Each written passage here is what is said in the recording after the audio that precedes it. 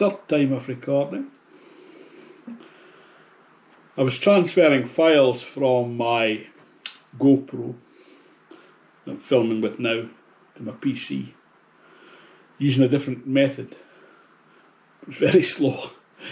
So I was quite thirsty and I wanted to get the last of my,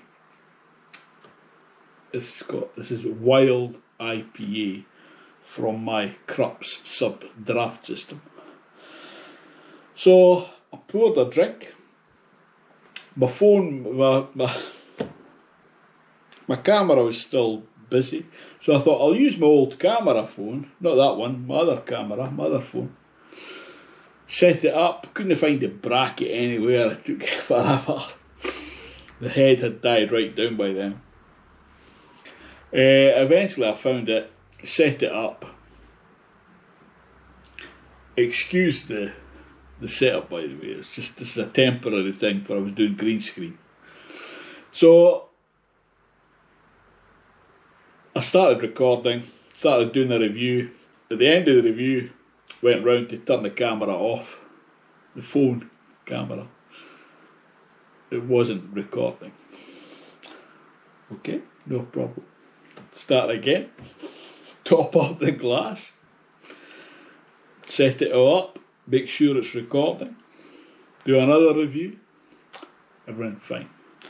Now that much, I topped off the rest of that, it's now finished. And luckily I've got a full glass. Because when I transferred the file, the video, to my PC and looked at it, half my head was cut off. And I love the GoPro because it's quite soft focus. It doesn't show all my wrinkles. Whereas that camera phone, every freckle, I've got freckles, which you can't see on the GoPro. Every blemish, every... So that is not flattering at all. I'm not a vain person, as you can tell. But that was horrendous. I hadn't recorded. This is, pardon the setup, temporary, and it's not my normal camera. This is just my old phone I'm using. So I'll stick with the soft focus of the GoPro. Anyway, as I mentioned, this is from the Wild Beer Company in Somerset in England, and it's a draft beer from Beerwolf. And it's called IPA. It's Wild IPA. It's I think it's 5.2% or 5.4. I'll put that in ABV. And the style is IPA Farmhouse. Now I've never heard that before. I've heard the Farmhouse ales, which is saisons, but not an IPA Farmhouse. So they use their in-house 3 kinds of yeasts, and I don't know what hops is in it. But it's a lovely beer. As I say, this is the last glass out of 2 litres. So it's very hazy. It's like a beautiful pale golden amber. It's like marmalade colour. It's got a lovely finger thick mousse-like thick head on it.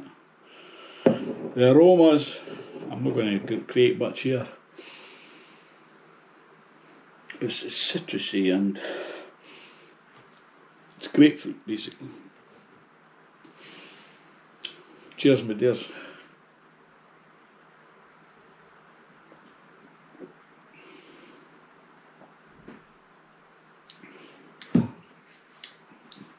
If you get a moustache, that's a good sign. That once the light carbonation dissipates, the flavours just burst. Fruit, pink grapefruit, it's like eating a pink grapefruit. There's that slight sweetness to it. It's not mouth puckering. And then you get a bit maltiness, bready maltiness, and then there's a very slight bitterness at the back. It's a really, really nice beer. Of course, the sub I think it's down to, puts it down to 2 centigrade, so it's quite cold. Although that has been poured quite a while now, but it's still cold. But of course all the flavours are coming out now. But that is a really nice, refreshing beer. I have scored it already on Untapped. I gave it, I think the average was 3.63 from 4,500 check-ins. I gave it 4.5. I'm 9 out of 10. Because it's really good. It's like pink grapefruit. If you like grapefruit, this is the beer for you. And I love grapefruit, so this is delicious. So just a quickie. Thanks for watching. I'll see you next time, hopefully. Ta-ta for now. Cheers, my dears.